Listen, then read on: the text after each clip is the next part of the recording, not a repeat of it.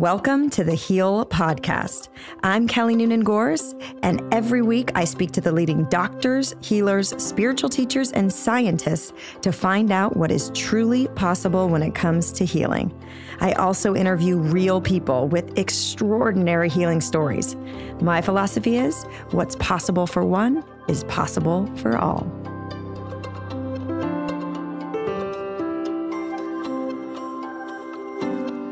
Let's talk about sex, baby. Let's talk about you and me.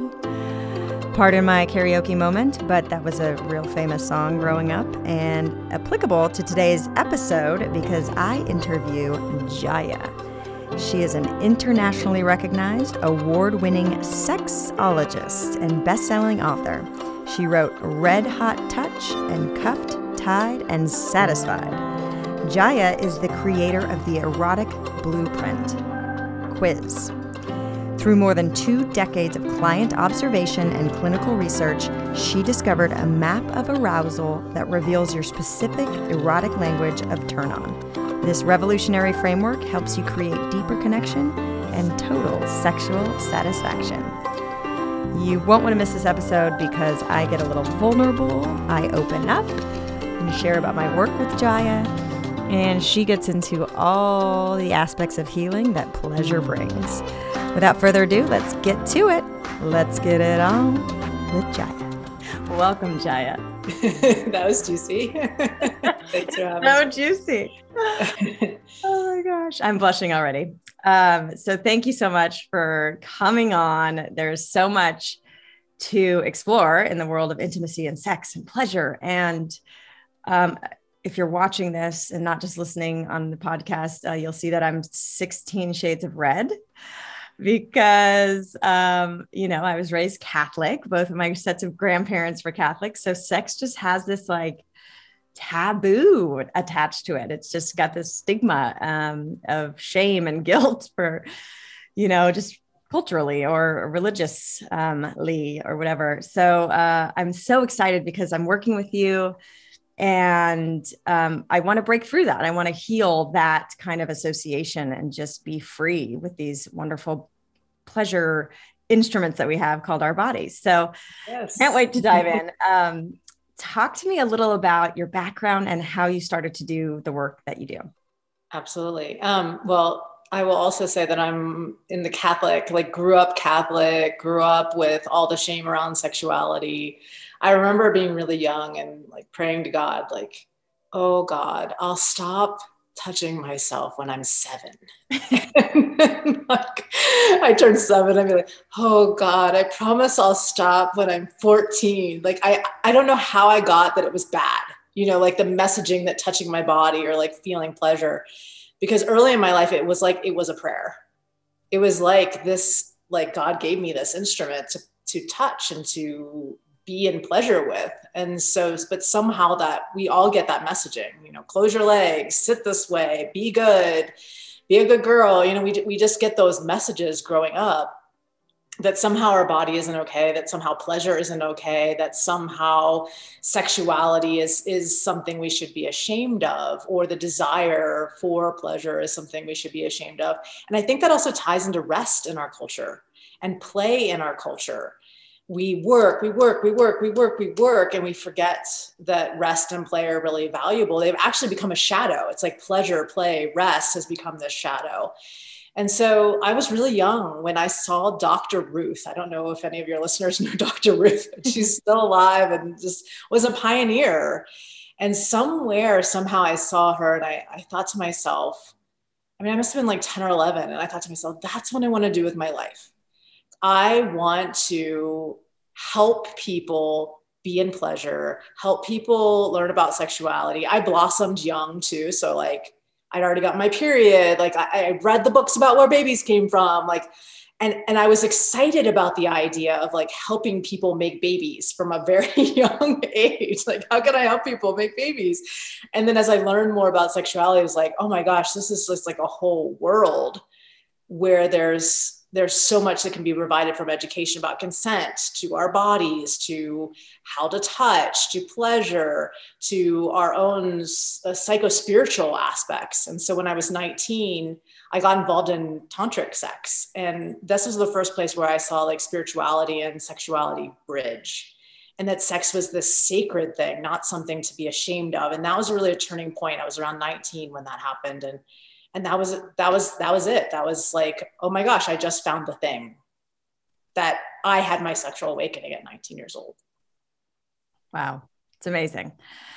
So it's just so great. So talk to me about the erotic blueprint, because it reminds me of the 5 love languages, which are sweet. And you've kind of discovered that people have kind of these erotic languages as well. Tell us about those.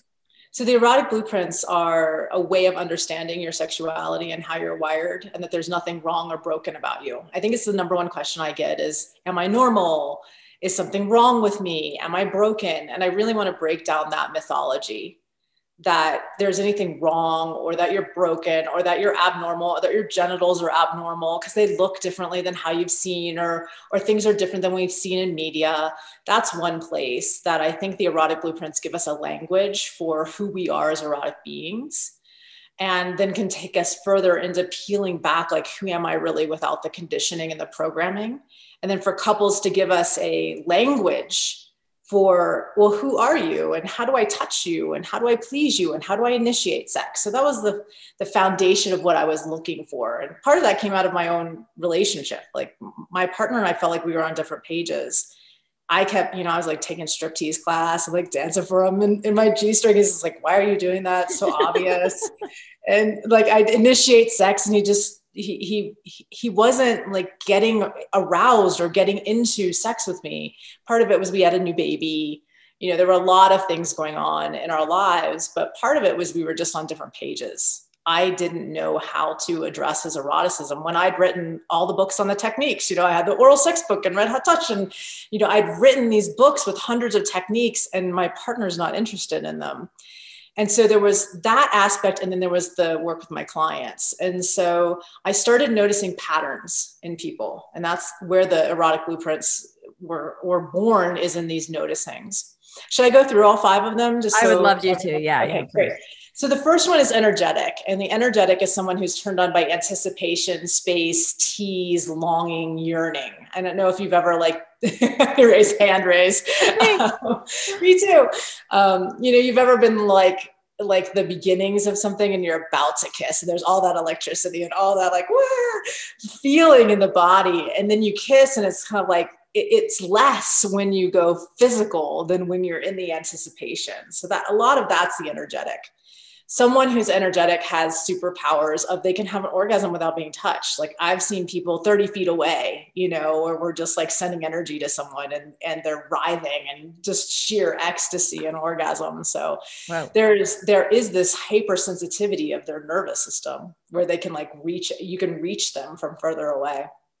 So the shadow side of the energetic can be hierarchical thinking. You might hear them say something like, oh, you're in your base chakras, or, oh, I used to be like, you eat meat or watch television. I used to have this judgy way about me because I'm more spiritual or whatever, those kinds of thoughts would come up as part of the shadow aspect of the energetic, that, oh, base sexuality is not okay. Only this sort of enlightened way of being is the right way of being.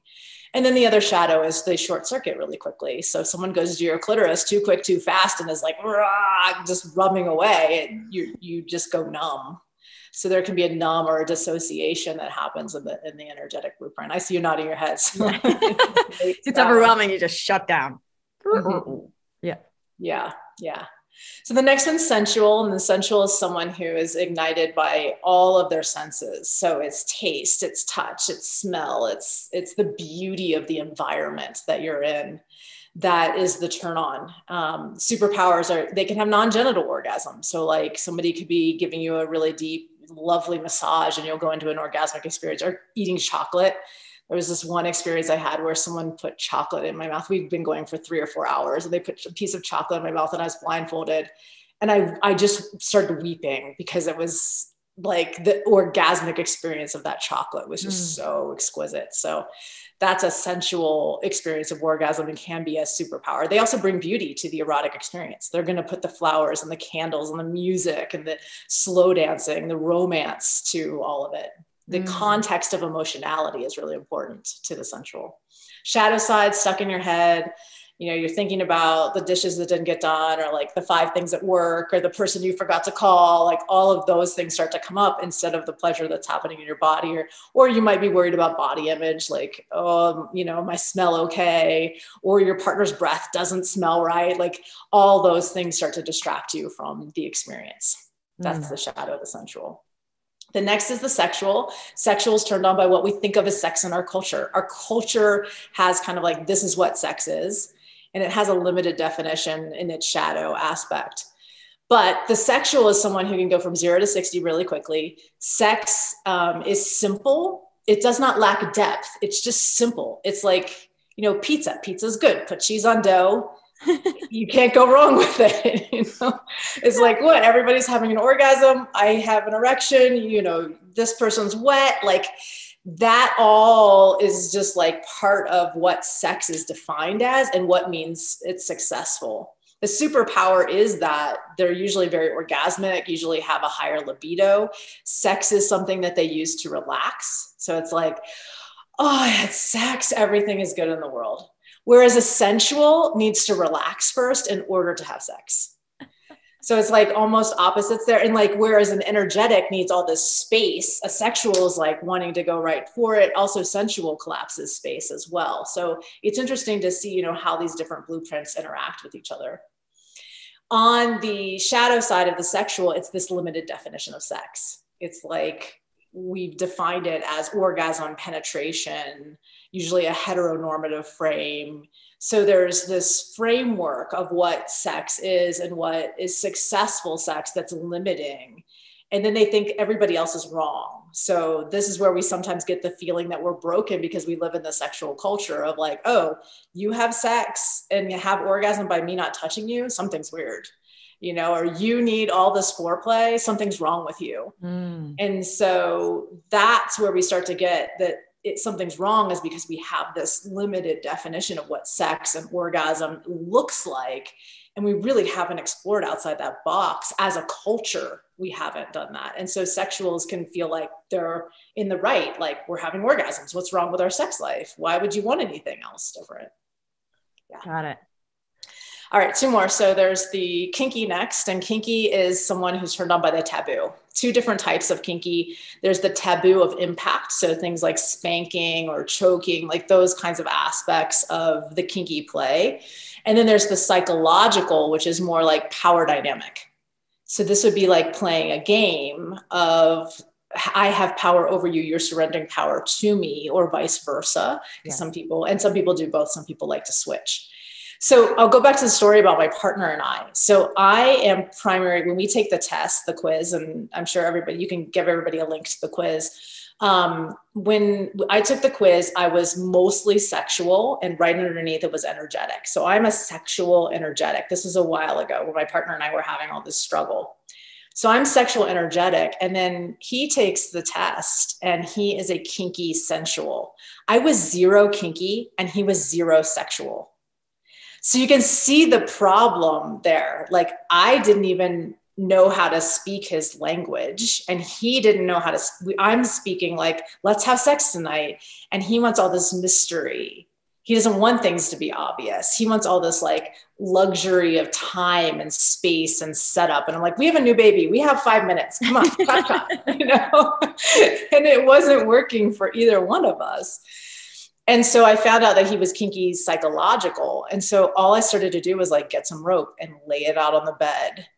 And then I was like seeing arousal out of him that I'd never seen before. And then all of a sudden we were really deeply connecting, because I learned how to speak his language. I spent like 40 days just every day learning something in his blueprint so that I could speak his language and find also like what in this blueprint turned me on, so that I could expand more into his territory and into his language. Sexual compatibility is a myth in my world. I really do feel that these are just languages. And it's just like if somebody speaks Spanish and you fall in love with them, you're going to learn to speak Spanish. If you're French and you fall in love with someone who speaks Chinese, you're going to learn how to speak Chinese. Like that's what we do when we fall in love with each other. And yet in our culture, we don't have this space for actually learning or admitting like, hey, I don't know how to turn someone on who's in an energetic body. There's nothing wrong with them. It's just, we just haven't learned. So on the kinky side, superpowers are, we have this ability to have orgasm similar to an energetic in these spaces of power and play and going into altered states of consciousness. Also endless creativity. I feel like I could learn about kink for the rest of my life and never have learned everything that there is to learn in this blueprint because there's so much variety. And it's that thing that's taboo for you.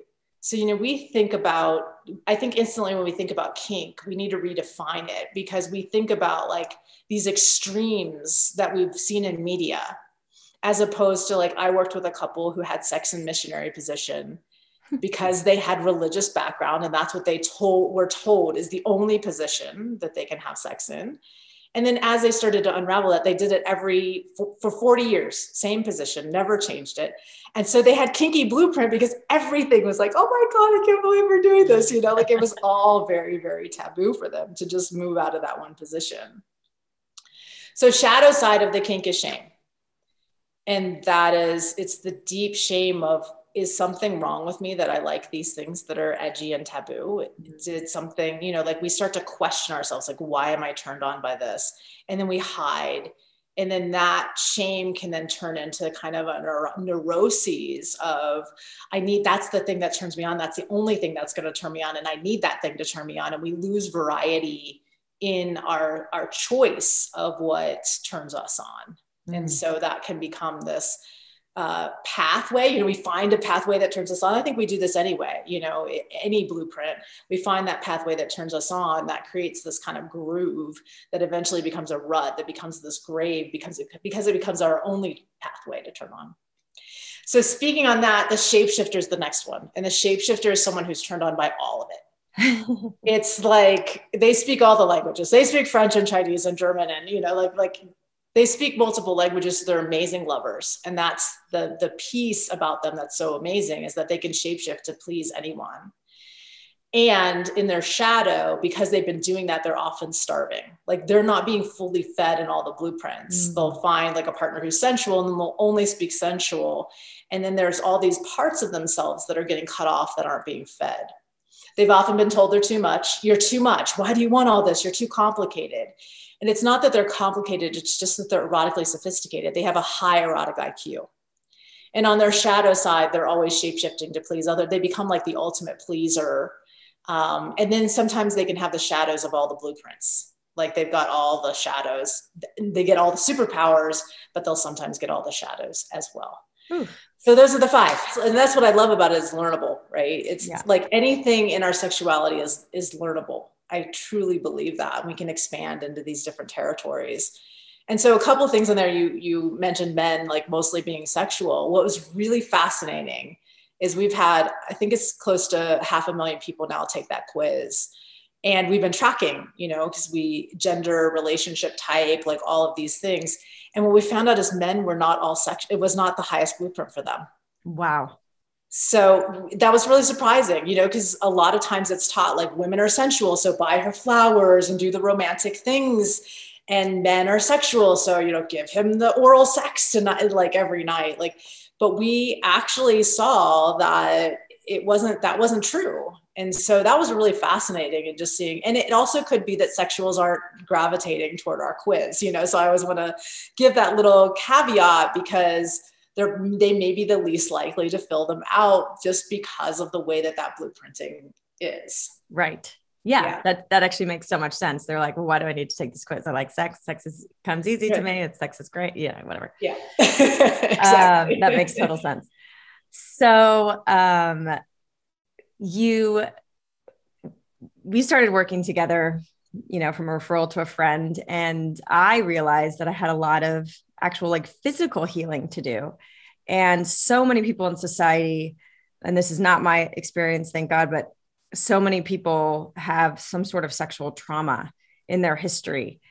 I think our audience would really appreciate going into the healing work that you've done or that you see, or, we did so much healing work physically, emotionally, energetically. Talk a little bit about kind of the healing work that you've seen or some trends that you've seen, because I don't think people talk about sexual healing enough. And it's what you and I discovered was that there was so much trauma and painful memory in my tissues. And we literally had to go and unwind that and like release these memories and reframe. So it's really powerful, the work you do. It's not just about pleasure. And it's like you're really helping people with profound healing so that they can open up to pleasure. Mm-hmm. Mm-hmm. Yes, so much to say here. So one thing is, once you have those 5 blueprints, there are 4 things to do with that. One is to heal the shadow aspects of the blueprint. One is to feed the blueprint. One is to speak the blueprint, which is body language, as well as like verbal words that you're using. And the last one is to expand the blueprint. And so this feed, speak, heal the blueprint. When we look at just the healing aspect, I'm always looking at 4 things. One, what's happening in the emotional realm. And so in these instances, a lot of times people have some kind of historical artifact that is holding them back from their freedom erotically.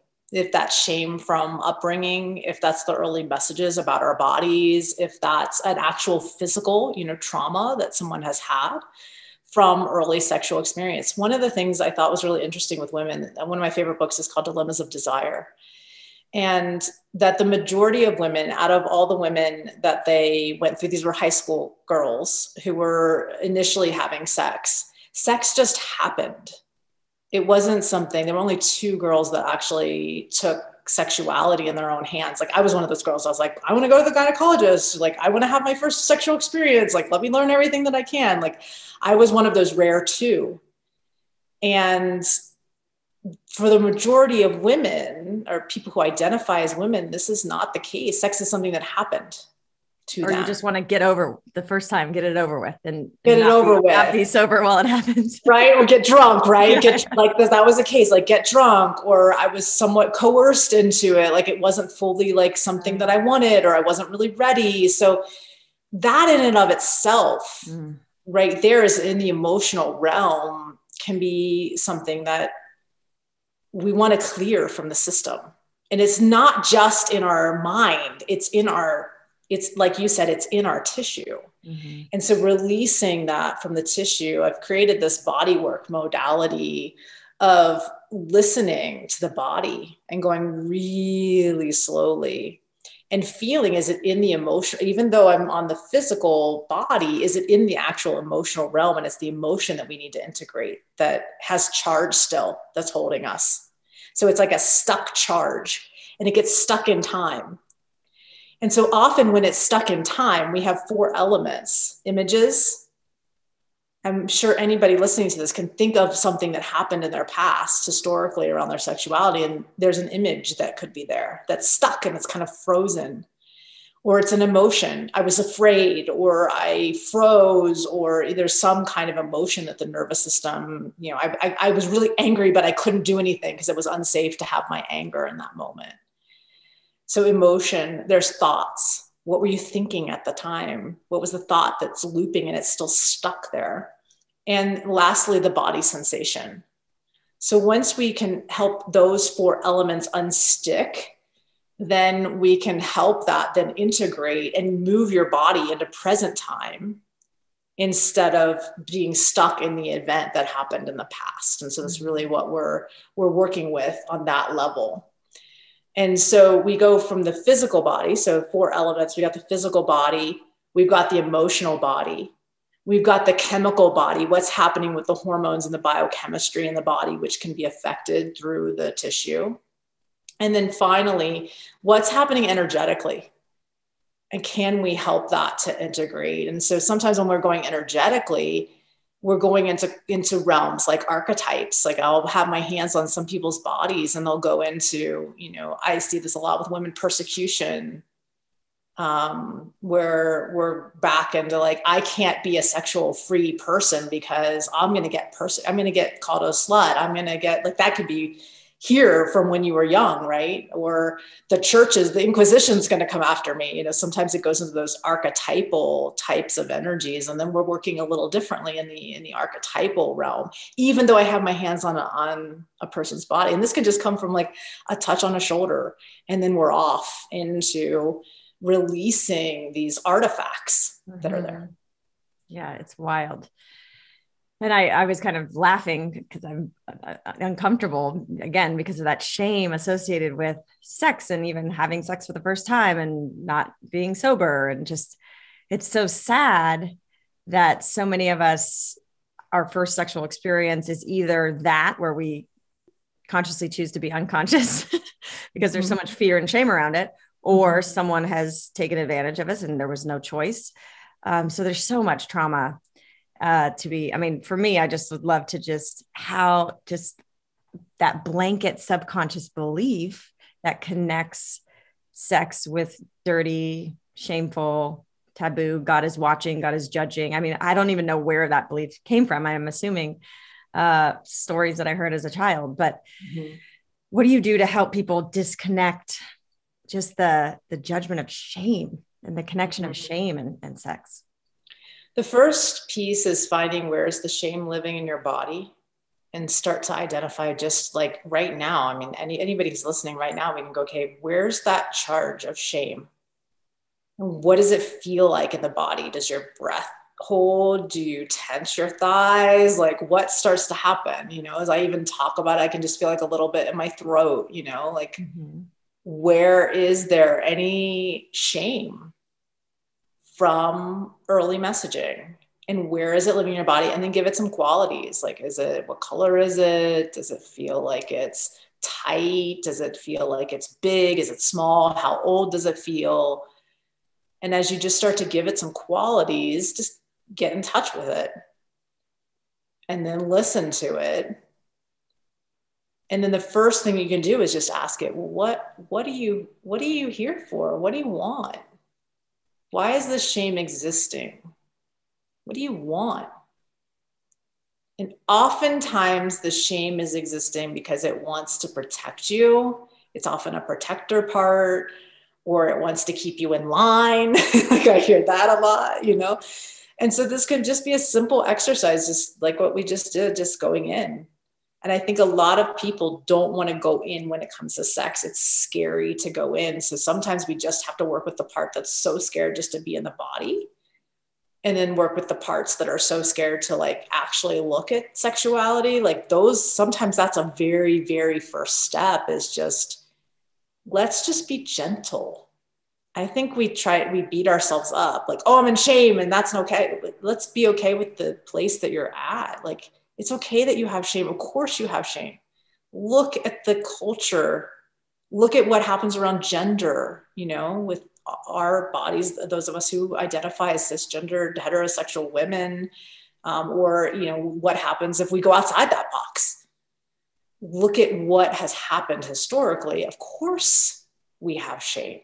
There's messages every day that our bodies aren't okay, that, you know, we need to shift, we need to keep our legs closed, like, of course. So it's just compassion for those parts, and then moving into loving them and listening to them. And then there's ways to actually integrate those parts similarly to those 4 elements. When I was talking about duplicating them when we were on the body, we can integrate those parts, and then we have more freedom and more choice, and we're acting from a more healthful place where we can stay conscious during sex. And then, you know, and there's places beyond this. Like, I see sexuality as a tool to our awakening. It's a very deep journey when you decide to go on this journey. I think that's why I actually decided to take the leap and work with you one-on-one, because you said that sexuality is the final frontier of what, tell me what you said again. It was so profound. Yeah. Sexuality for many people is the final frontier of personal growth, because it is the scariest. rock to look under. It's like, oh, I can look under the health rock and start, eating differently or doing juicing or those things. That seems a little, and, I can look under this rock of business and entrepreneurship or being like a better human. But when people come to me, they often say, oh, this was the scariest one. Mm-hmm. This was the one that I just, I couldn't look at. And that's why I think it's such a powerful tool for awakening, is because we have the deepest shadow here in sexuality. And so when we can go into those parts of ourselves that are scary and feel like it's the darker aspects, we then start to uncover who we really are at a deep, deep level. And that truth, it's like a truth-seeking serum. And so I've always seen sexuality as a really powerful tool for the truth and digging into the truth of who we are. Enlightenment in the place we least likely think to look. We used to say that in all of our Tantra workshops, Put it in the place we'd least likely look, in the pelvic floor somewhere. Totally. The key is in your pelvic floor. Yes.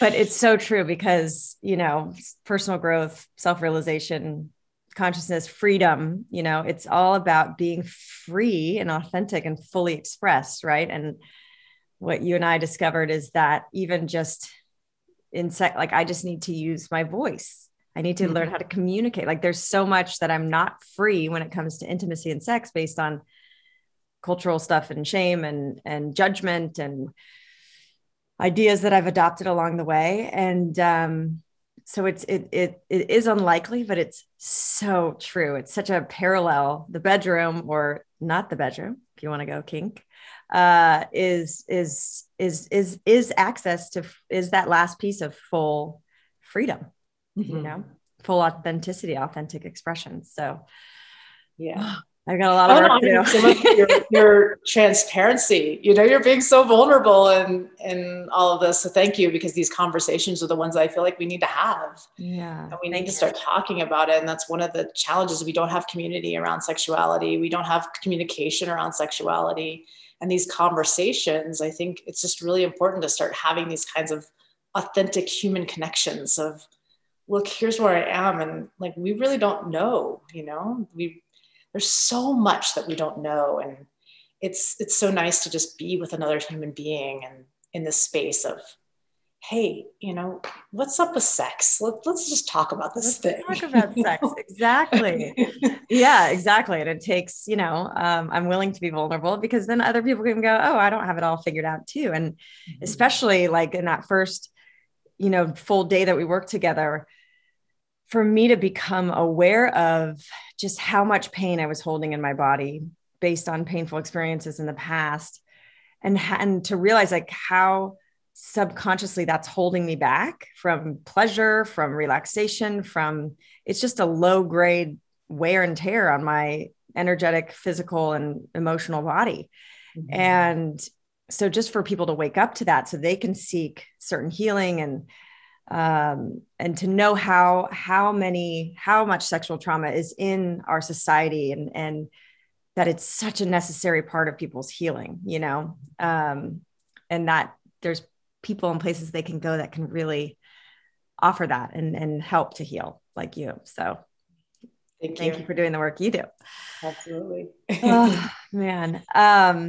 So yeah, tell us a couple more stories where, you have like of healing, or just share one of healings, just that someone might resonate and go, oh my gosh, I can reintegrate and then access pleasure and joy and life again after trauma or whatever. Yeah. So one that I think we don't talk about a lot is childbirth, women giving birth, and the trauma that can occur within the system, of that, from vaginal tears to scar tissue to having a long labor, and then not knowing in the postpartum period, all of a sudden you've got like a baby and your body's all different, and there's breast milk and vomit and blah. I joke I went from a sex goddess to like a freaked out mom overnight. It was just so I feel like this is an area where in other cultures, there's this lying in period where you get to like heal, and there's herbs and there's healing and there's massage and there's all of this that happens after you've given birth.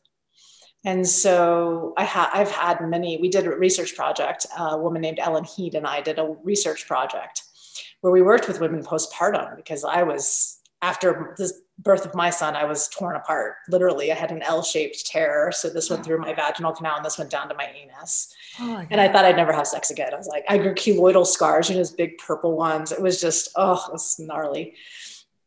And so I set out on a healing journey myself to heal those scars. And I didn't know there was such a thing as scar tissue massage, and that it was actually very simple. It was 3 sessions and I was back to my vaginal tissue being resilient and healthy and pink.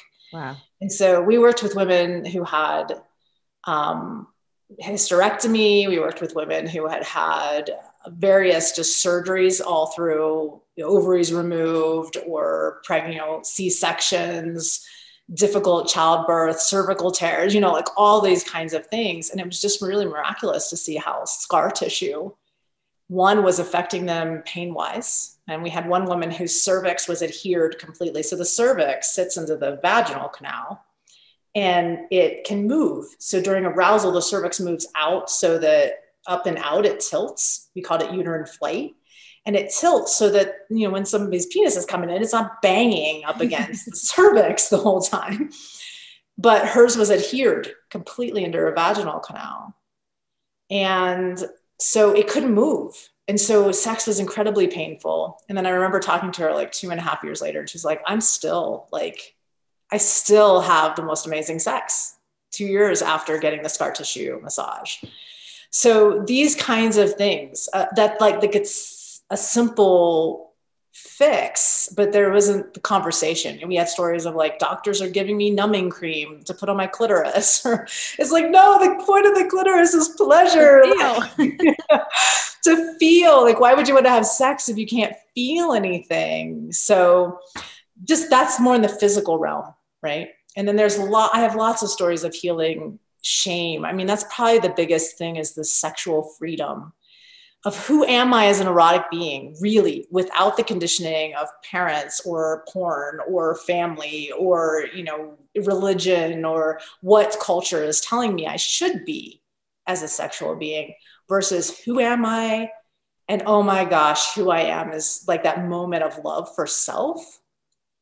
And so having people move, I had a suicidal client, and having them move from suicidal to, I can't do this and I can't do life, to I love myself. I have unconditional love for myself. And watching that transformation, and there's nothing more rewarding than having that piece. I think that's what this life game is about, is learning unconditional love for me from me. Mm-hmm. And when you get that, everybody is bathed in unconditional love.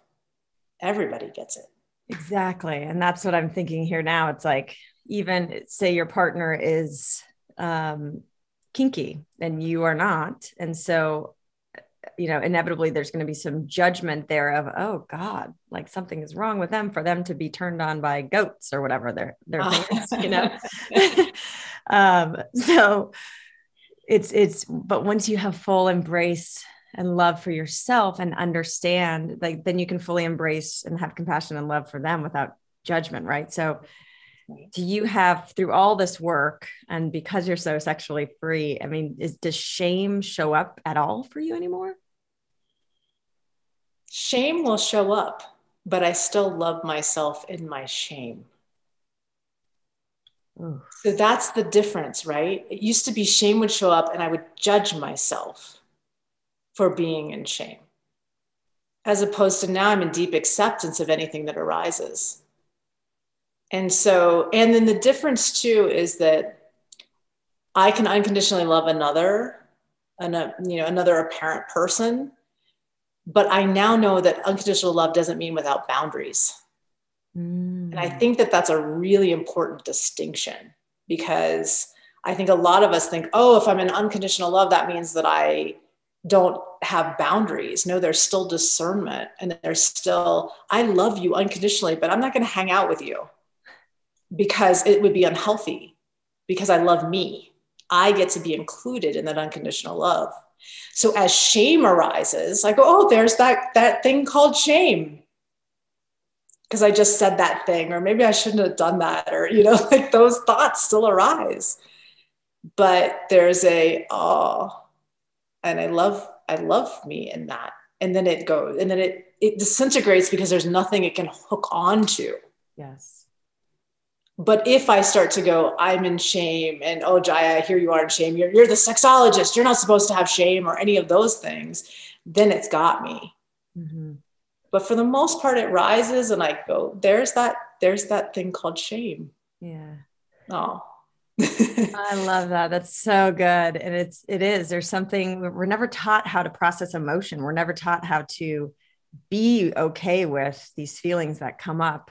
And are, if it's painful or uncomfortable or dark or shadowy or whatever, we resist it and push it away or suppress it or repress it. And because we just can't deal with the discomfort or the pain of it. And that's where addiction can come out of, right? Mm-hmm. It's like, I'm trying to repress because I don't know how to feel or process pain, or I don't know how to feel or process these desires that are coming up. So I'll use something to suppress it. And I want to go again, like addiction has even a purpose.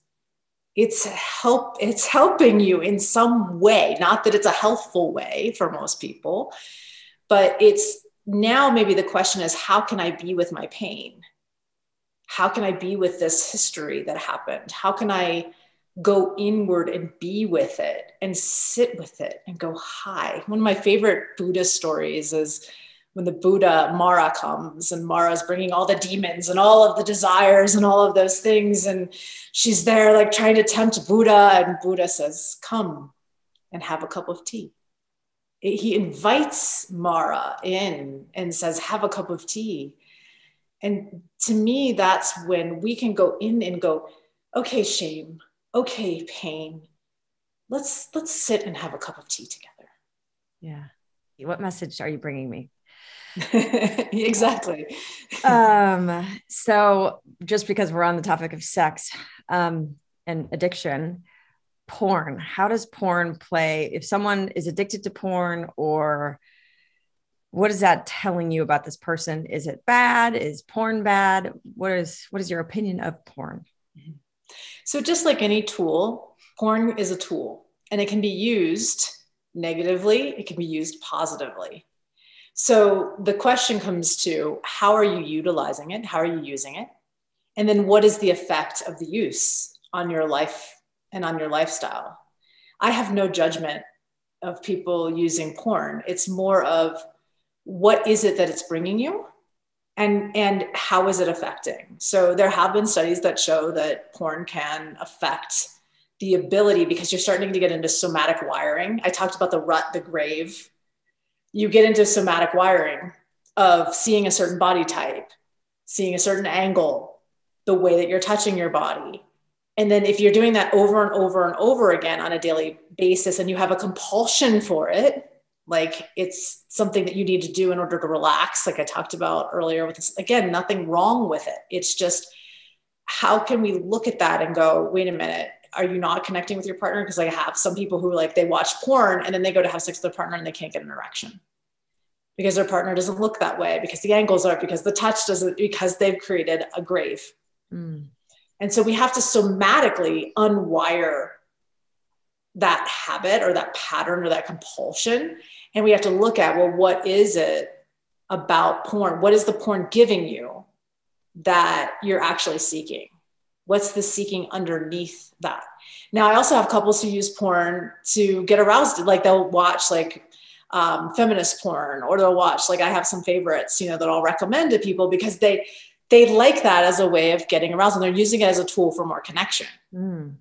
Or some people who are doing, there's like something now called porn yoga that one of my mentors created, which is staying conscious during it. It's like being conscious. You're doing breath work. You're doing like erotic touch. You're staying in your body. You're not going out of your body in order to have this experience that's unconscious and an unconscious compulsion or unconscious habit or pattern. So my thing with porn is get conscious. How are you using the tool? Why are you using the tool? And what is it that is going to bring you an optimal experience and a conscious experience that leads again to further awakening of who you are as an erotic being? Yes, exactly. I would exactly. The only thing that's coming up is if you get into that groove and you're desensitizing or not connecting because of porn, because it's easier to do your own thing. And, you know, so much about isolation now and leading to dis-ease. And so if porn is a crutch to disconnect or not connect as much with others, that's something to become conscious of. But yes, it's to awaken to, and then go, okay, well, what is it that it's bringing me? What is it giving me? There's a book called Existential Kink that I also really love. And it's always anything that's like showing up in your life. You go, what is this giving me? Like, what's my kink around it? What's the thing that this is giving me that I keep coming back to it over and over and over again? Because it's showing up in my life. So why am I coming back to it over and over again?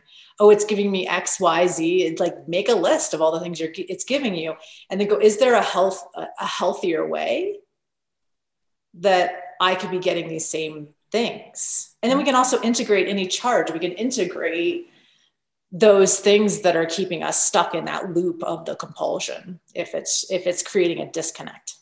So interesting. Would that apply to, like, if there's someone in your life that is constantly challenging you, or maybe it's a type of relationship that you continue getting into, like, yes, may not be the healthiest for you, or they're abusive, or they're, you know, narcissistic or whatever. What is this kink around these certain people? Yeah. Right? What am I getting out of this? What am I getting out of this? Why do I keep calling this into my life? Interesting. I love that. Because maybe there's something that you really love, you know, like I talk about the persecution piece, right? And the fear that some of us have around persecution. I'm like, what is my kink around this thing? Because it keeps showing up in my life of like a charge or a piece that, like, I won't go speak or I won't go do something because of this fear that will come up. Well, what's my kink around it? And so there must be something that I love. There must be something I like that I'm getting out of that piece. So good. So good. So let's talk about just pleasure as a healing modality. You know, because I feel like so many people, especially if they've been kind of suppressed through religion, and this is not any judgment on religion, it just happens to be a byproduct often of dogma, that there's certain rules around sex and certain rigidity. You know, how have you seen just mere pleasure be healing and transformation for people? Because a lot of us are not, like you said, even making time for play or pleasure in our life because we're so busy accomplishing, you know, and pleasure and play is where we're most creative oftentimes. Yeah, this idea of pleasure as health, pleasure as healing. We have a saying in our brand culture, which is pleasure first. Before we do anything, we have pleasure first. Like before I even got on this interview, I like went and sat in my sauna and got like super warm. It was just like doing a little bit of like touch on my body and breath work, because pleasure first. So before I do anything work related, I'm going to have a little bit of pleasure before I do that. So that's one principle. And the reason being is now I'm resourced and radiant.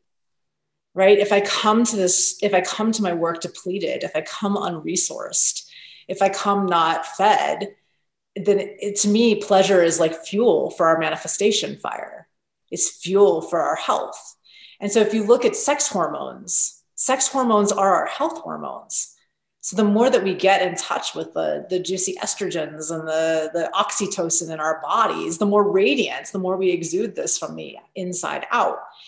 And our bodies also, if we keep our bodies in pleasure, our bodies think it's useful. They think like procreation, like it makes sense, right? We're still making babies. So if we're still making babies, let's keep producing some of these yummy hormones. Whereas if you're not living your life in that place of pleasure, those hormones it can be a cycle where the hormones are low. So then you don't feel like you're being in pleasure. or, you stop being in pleasure and then the hormones stop. So I have a whole thing around really staying very juicy, vital, and alive through the act of pleasure. And then each blueprint kind of has its little health link. So like for the energetic, just psycho-spiritually, energetics sometimes do not like being in a body. We're all like, let's go out of our body. I don't know if you know any people like this who are like, why am I here in a human body? I don't want to be in a body. Sex is like the thing where you're like, yeah, I like being in a body. This feels good. Like pleasure reminds us of why we're here having this human experience. Pleasure resources us. Pleasure has this link, I think, to something bigger than ourselves. So sometimes pleasure can take us out of our body. If you get into really like energetic, we can start to have like oneness experiences and orgasms that go into multi-dimensions. I mean, we can get really far out there. So like, I can go really super woo when I start talking about some of those kinds of orgasms. So it can also be a tool for leaving our body in not a dissociative way, but in a way of like having out of body experience and having those oneness types of experiences. So I can go on and on about the benefits of pleasure and all the things it's brought me in my life, and just what I've seen it bring other people when they start to really drop in and stop the rat race and like running, but actually take a breath. And just what's coming back up for me is we have to get back to that. And people may say it's cliche, but that really embracing and love of self first and foremost, to even give ourselves permission to do things that we love doing rather than do things that we think society tells us that we have to do, and really understanding that oxytocin and all of these pleasure chemicals and joy chemicals, and they actually are so healing and nurturing for your body. And we're meant to have those moments every day of rest and pleasure and play and creativity, because that's literally releasing healing chemistry into our bodies. And also our immune system. There were studies done on people taking less sick days, the more orgasms they had. I don't know how they did some of these studies, but one was like men who were experiencing orgasm daily had less risk of death. I'm like, well, like who died? Like, how did they measure who died? But I actually worked with a doctor and he said, it's really interesting. My cancer patients who keep having sex, they recover. And he wanted to do a whole study on this. Wow. And he was like, but my patients who aren't having sex, who stop having sex, they tend to get sicker. And he's like, what's going on? Because he was trying to understand, he was asking me about it. And I was like, I don't know, that would be a really good study though, of like, how does staying sexually active, even through an illness, boost the immune system and what's happening there? Yeah. And so, we need more studies, of course, in sexuality. It often is taboo even to study it. So we need more, but yeah. Oh, that's so good. It's so hard if you're going through treatment or something that's debilitating. It's so hard to feel sexy. So hard to feel sexy. So, again, this isn't to say on anybody, like you're doing it wrong. Yeah, no. Or there's a right way. Like if you're like, frick, I'm not having any kind of sex. And when I'm talking about sex, we need to expand it, right? Not just intercourse. Yeah. What would bring you pleasure? Is it someone just like stroking your hair, connection, or your cheek, or, kissing your back? Yeah. Massage. What would bring you pleasure? Right. Exactly. And I love that, because it doesn't always need to be about that penetration, There's intimacy will release those same chemicals, and that's an important study. Yeah, I mean, I got unresourced last week, and I was like, oh my gosh, I need somebody to resource me. And so my lover, like, we started at 7:30 at night. He gave me a 3-hour touch session, like amazing pleasure. And then he like carried me off to the bed. We got in a hot tub. We got in a steam sauna. He carried me to bed. He fed me. And then he gave me more pleasure until like 3 a.m. We slept a little, and then we woke up and did more. Like we went until like the afternoon. Like, then I feel great. Oh my God. And then I could go serve, and I can like do all the things that I do because I had that night into the next day of just being pampered and pleasured. Wow. That's amazing. I like that. That's the relationship we should all strive for. But it's just knowing, it's becoming aware that when you are, as you say, unresourced, when you're completely depleted, and then to communicate with your loved ones or your lover, that you need some resourcing, that you need to fill your tank, and that, pleasure is a part of that. It's so beautiful. Thank you for sharing. And to have a voice to be bossy. I think a lot of us are afraid, like me, to go, nope, that's too much. Yep, over here. Oh, get that, get the massager out. Or, oh, now I need a grape, A frozen in between my toes, faster, more, I just say everything I need. Yeah, that's great. You're teaching me how to do that, which in life, I mean, it's a parallel to, intimacy in life. It's using your voice and really communicating and having, feeling worth it enough to communicate your feelings and your needs to the people you're interacting with. So that's, I mean, many of them love to serve. They love it when I do that, because now they know exactly what I want, exactly, and then we can play. And sometimes I shut up and just be quiet for a few hours. So great. So tell us a little bit about what kind of the programs you offer and where people can find you. Yeah. So people take the quiz, like just go, that's like first step, find out what your blueprint is. And I'm sure Kelly will provide links for all that. And then we have an Erotic Blueprint Breakthrough course. So if you want to go deeper, we do have an online course that anybody can take. And then we also have around 250 coaches now that we've trained. So sometimes people want to go the coaching route and like really learn how to coach, and sometimes not, but it just helps you learn. When you're learning it for someone else, it helps you learn it deeper. So it's another deeper way to learn it. So those are the main things. And we do events, but right now, because of all the COVID stuff, we haven't been doing live events, but we will be doing events again someday. But we have big, large events. Sometimes it's like 1,000 people was our last one. Oh, wow. And then we have smaller retreats of about 20 people that we do. So we have these different events throughout the year, as well as I do private coaching with select clients. Nice. Thank you. So all the links to your website and everything will be in the show notes. But thank you so much for doing the work that you do, because I do believe that it is a vital piece to, personal freedom and growth. And just honored that you were here to share your wisdom and pleasure on the Heal podcast. Thank you. Thank you so much, Kelly, for having the conversation and your vulnerability, and for having me. It's really important we have this conversation.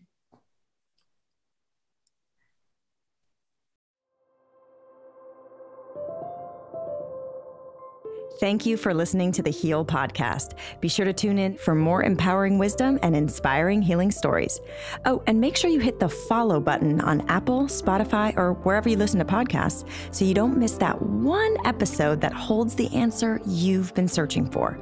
And if you feel inspired, we would love you to rate and review us so that we have the opportunity to reach more people. And of course, you can follow us on Instagram for some behind the scenes fun and more inspiration at Heal Documentary and at Kelly Goris. Thank you so much, and be well.